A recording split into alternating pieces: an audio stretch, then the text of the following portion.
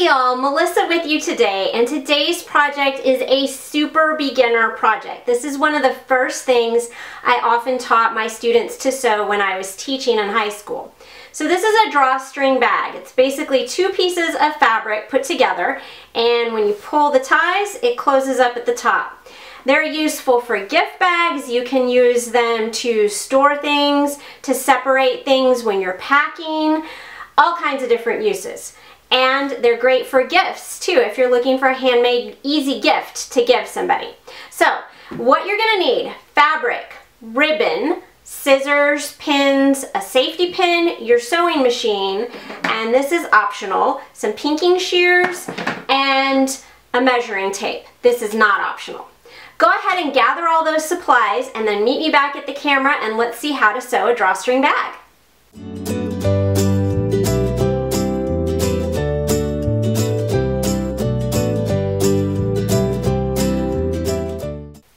So materials wise, here's what you're going to need in addition to your sewing machine and thread.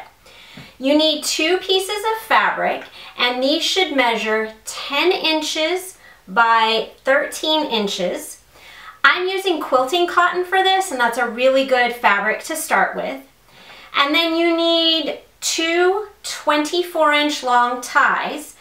I'm using twill tape to make mine, but you can use ribbon, you can use cording, as long as it isn't too thick, because these are going to get threaded through twice. In order to thread those through, you're going to need a safety pin, or if you'd like, you can buy something called a bodkin, but if you're just starting out, a safety pin works fine. You're going to want pins to hold your pieces together. And then we're going to start out by pressing these. So there's one other little tool that you can make. I have a piece of cardstock and I've just drawn lines on it. So this first one is a 1/4 inch, this one's 3/8 inch, 1/2 inch, and so on. I use this to help me press precisely. So the very first step is going to be to take your fabric, and on one short end, you want to press a 1/4 inch to the wrong side. So all I do is I get that cardstock nice and tight up in there, and then I make sure the edge is matching up with my 1/4 inch line. If you don't have cardstock, you can use part of a greeting card, a cereal box, just it has to have a straight edge, and then you mark from that straight edge. So let's go ahead and do that step. Let me get the iron and I'll show you how I press this.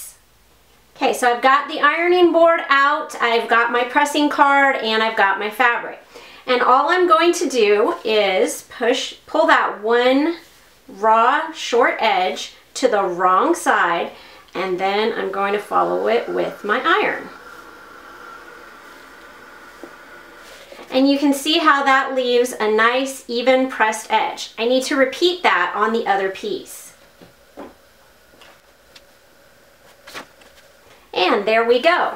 So the next step after you've got those pressed is going to be to place your two pieces of fabric right sides together, and you want to match up the pressed edge and all the other edges.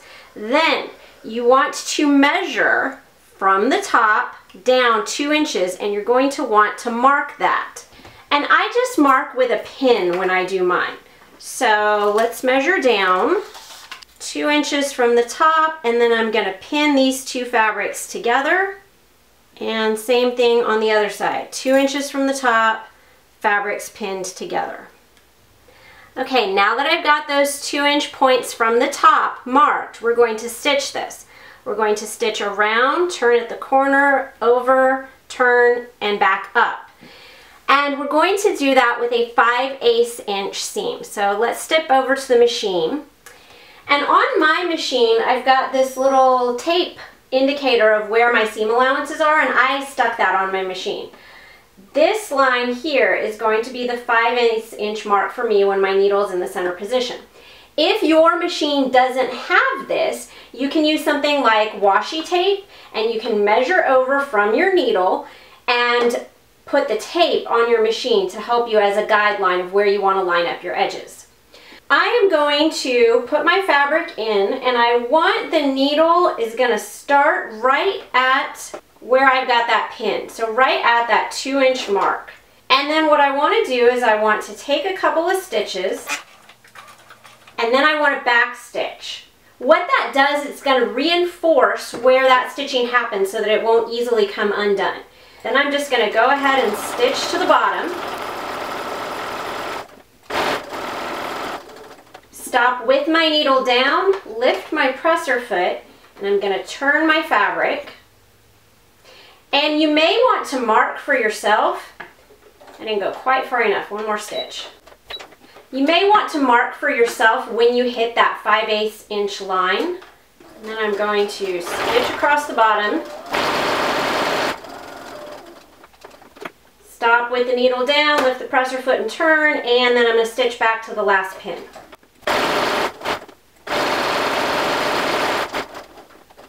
Okay, now that I'm at that pin, pull that out and I'm going to back stitch. And then if your machine doesn't have a thread cutter on it, you're going to lift the presser foot, pull it out to the side, cut the threads, and then take it out of the machine. So what I have now is I've done that stitching, and I'm going to need to get the iron out again for the next step. So let me show you that. Okay, so the next step is going to be to take our bag and fold it in half kind of the other way. And really what you're trying to do is you're trying to get at this seam allowance up here. So if you can stick that over the nose of your ironing board, that's helpful. And then what you want to do is you're going to press that seam allowance open. Now the part that you didn't sew, the 2 inches at the top that you didn't sew, go ahead and press it so that it is in line with the part you did sew. And then once you've got that pressed open, you want to take the raw edge and fold it under towards your fold. Okay, and we're just doing this to the top portion of the bag here. You want to do that on both sides and then press again. And then you want to repeat this process on the other side of the bag.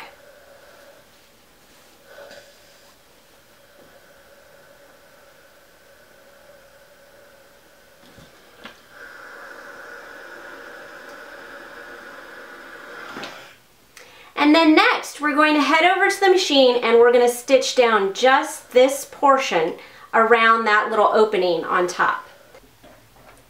Okay, so I want the needle to land right on the edge of where I stitched, or sorry, where I folded. So on this inner edge.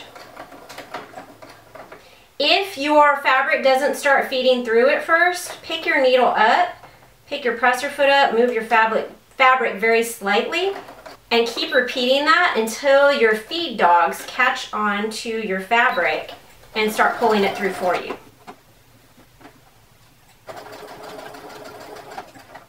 So just a little bit past the slit opening, turn. Make sure the part that is going to go under the presser foot and under the needle is flat. Doesn't matter if there's wrinkles elsewhere, just make sure this is flat. And then sew across to the other folded edge. Turn, and then sew back to the top. Cut your thread and then repeat that on the other side.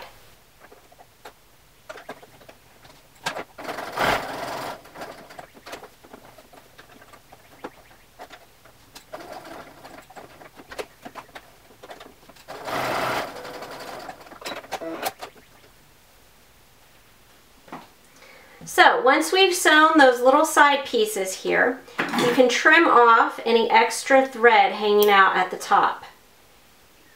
And then we're going to form our drawstring casings. So what you want to do now is fold down each of these edges 7/8 of an inch. And then you want to pin, and you can use your cardstock guide if you made one, or you can use a ruler, or if you've done this before, you can eyeball it. Okay, same thing on the other side. There we go. So now what I'm going to do is I'm going to stitch right along that casing on one side at a time. So I'm going to stitch this side, and then I'm going to stitch this side. Let's go ahead and go to the machine and do that. Okay, so put this in the machine. You want to get right over to that split edge and be right on the corner. And then go ahead and start stitching. Take a few stitches and then back stitch. And then finish stitching across this side.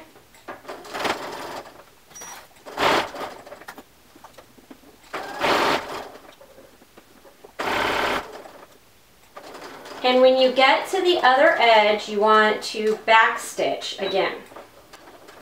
And then cut your thread and move to the second side.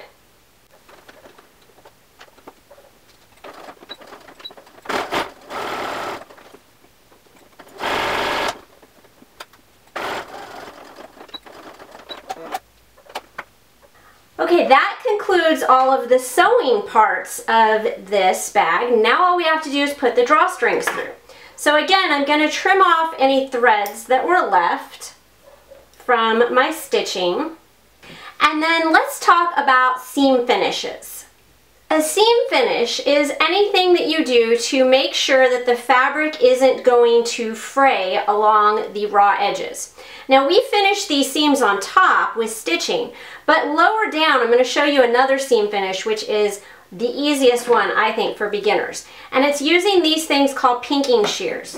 They've got these triangular mountain-shaped blades, and what happens is when you cut, they do a bunch of diagonal cuts in the fabric.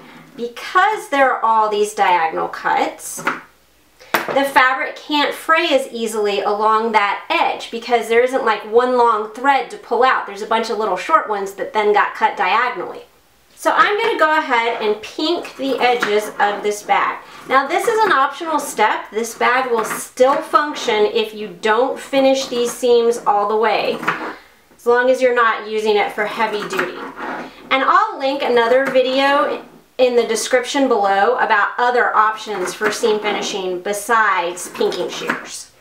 Once I've got those edges pinked and finished, I'm going to turn my bag right side out. And then all that's left to do is thread the drawstrings through. So what I'm going to do is I'm going to take one of my ties, I'm going to fold the short end in half, and I'm going to put that safety pin through both layers. Then I'm going to use the safety pin to go through that casing we made. And then I'm going to flip the bag over and I'm going to stick the tie through the other side. So what I want is for both ends to be sticking out on the same side of the bag, like this. Then I'll take out my safety pin and I want to tie those two ends together. Then I want to get the other tie, insert the safety pin, and I'm going to start on the side that the opposite side from where the ties are coming out currently. So that I'll end up with my ends on this side. And that's it. Once you've got the drawstrings put through, you're done. Just pull on the strings to close the top, and then pull on the top to open it back up.